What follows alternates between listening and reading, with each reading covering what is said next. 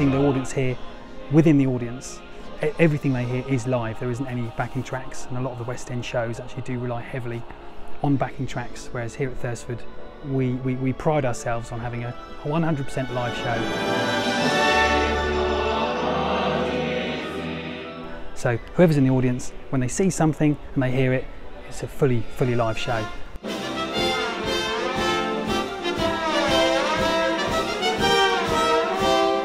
There are loads of us, but yeah, everyone works really well as a team. I think each head of department really brings everyone together as well, and we do really fun things in the rehearsal period, like full company warm-up and things where we have a real laugh, so we get to know each other better. So yeah, everyone works really well together.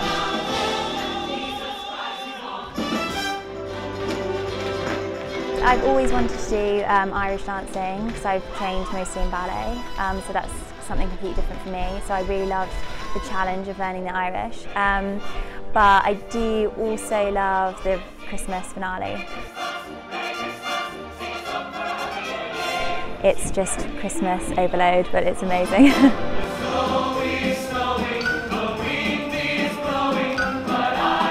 The very nature of the show itself is very complex, and consequently the audio system is very complex.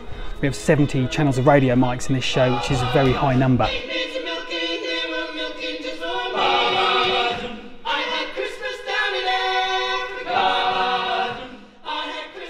Generally the shows in the West End and other big Christmas shows, or any show throughout the year really, they would have numbers of radio mics, maybe 20, 30 radio mics. So to have 70 allows us, and it allows the choreography team to create a very dynamic show.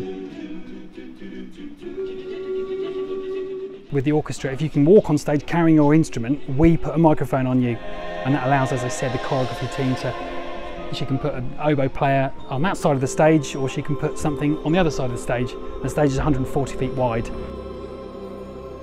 I think there's nearly 70 pieces of music in this year's show.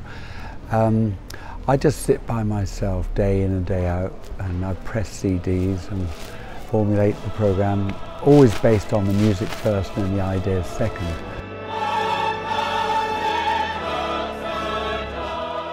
That goes on from February, March, April. I have to have the programme finished by mid-May. But then I call in the choreographers, the writers and everybody, and we go over my ideas for about a week. And they get options sometimes. I said, do you prefer that or this? But mostly it's as I've done.